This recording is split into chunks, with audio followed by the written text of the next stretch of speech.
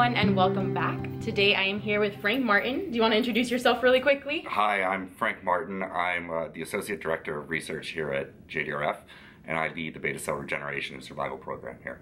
Yeah, so definitely someone who's doing a lot for JDRF. You're going to be speaking at the Young Adult Conference in Orlando, Florida in October, and it's your first time at this conference. It is.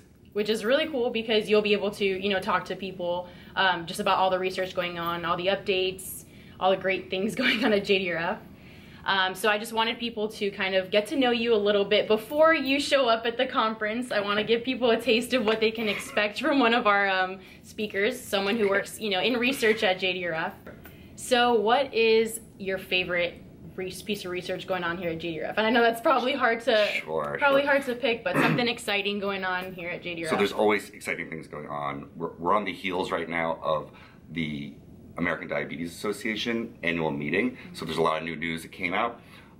Even though I work in the beta cell side of things, I am an immunologist by trade and training. I really have to say that the data that came out from the teplizumab study, where they used a drug called, the drug targets something on your T cells called anti-CD3, and for the first time they showed that they could give people this drug and prevent them, or at least delay them from getting type 1 diabetes, from becoming insulin dependent.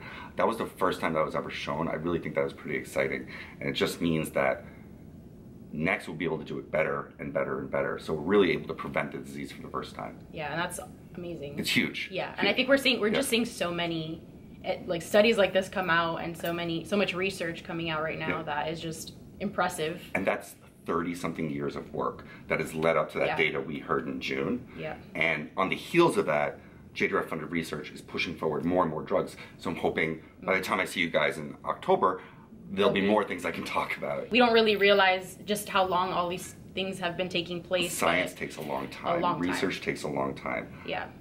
Before I came here, I worked in pharmaceutical companies, and the normal drug development process takes at least 10 years from discovery to in the hands of a person. One of the great things we do here at JDRF is we're able to sort of step in and cherry pick the best research we see, so we try and accelerate that process so that the development time doesn't take as long. So what's one of the biggest questions that you get about research, or about just from anyone, whether it's like a volunteer or a donor? What's a big question that you get? So to be honest, the question I get most frequently doesn't actually have to do with research, but rather people ask, why do you work at JDRF? Why do you do what you do?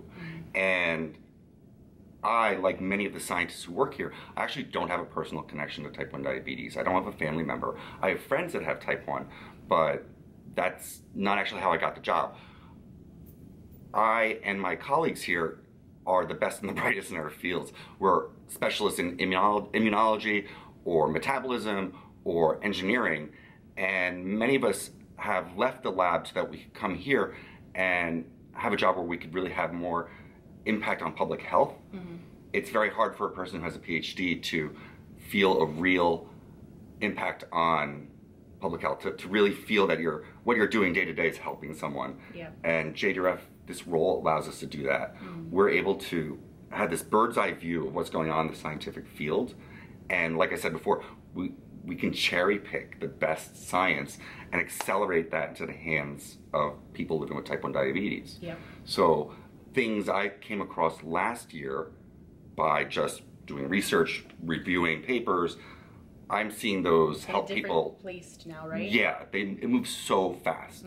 So it's an exciting place for a scientist to work, especially since we can have an impact on people living with the disease right now. Yeah. So you speak at a lot of JDRF events. I've seen you at several public speaking. Is it difficult to kind of explain what's going on in research to, your typical someone in the type 1 diabetes community? So, like I said, many of us had worked in companies or in academic labs where all day, all night, we're talking about science to other scientists.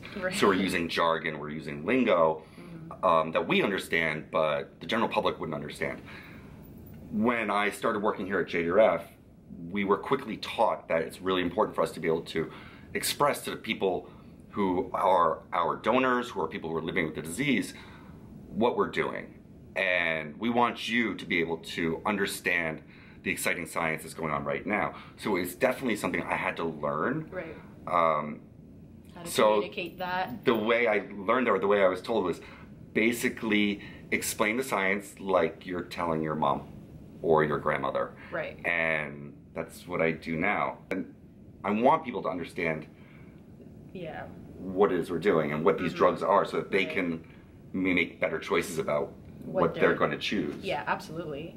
Yeah. So I think, and that's all the more reason why you being at the Young Adult Conference is important, because I think even people like me, we want to know what's going on, and I think sometimes it's a little just hard to understand and stay in the loop with that. So that's awesome that you'll be there.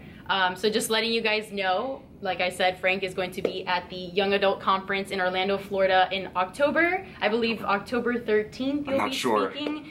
I will leave it all linked below this video. I'll leave the whole schedule and everything below this video. So thank you so much for joining me. It was great speaking to you. I look forward to seeing you guys in October. Bye, guys. Thank you. Thanks.